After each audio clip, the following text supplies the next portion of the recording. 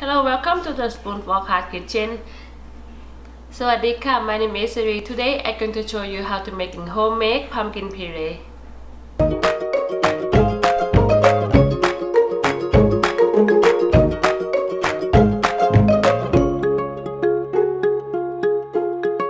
This time of year a pumpkin season, so you see a lot of recipe for the pumpkin.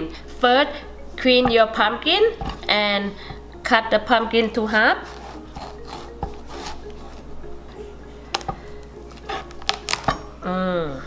And now I'm gonna remove seed and pulp. Okay, use the spoon to scoop out the pulp and seed. You can save seed for a different recipe. Now I remove all the seed and pulp from the pumpkin. I'm gonna cut them another half or make it smaller and fit inside my container before I steam this. And now get your steamer ready, and we can put our pumpkin inside our steamer like this. And I'm gonna steam this for about 30 minutes until the pumpkin is cooked and soft.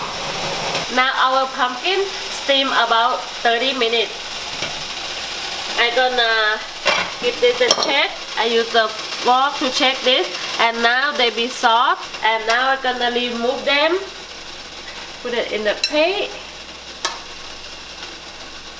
And now we're gonna use the spoon to remove our pumpkin, put inside our food processor. I'm gonna do all. One small pumpkin can give us a lot of meat for puree. And the fresh pumpkin smells so good. Now we're ready to puree.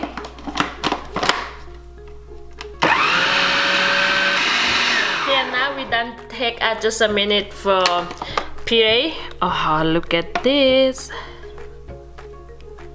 This pumpkin puree can use for pumpkin pie, pumpkin cookie, or pumpkin bread, pumpkin pancake. That's what I'm gonna do next.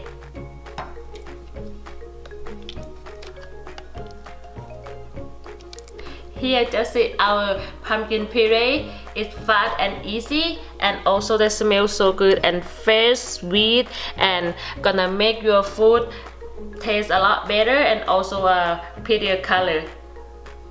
Thank you so much for watching. If you like this video, please don't forget to give me a thumb up, subscribe, and you will see me for the next recipe. Thank you.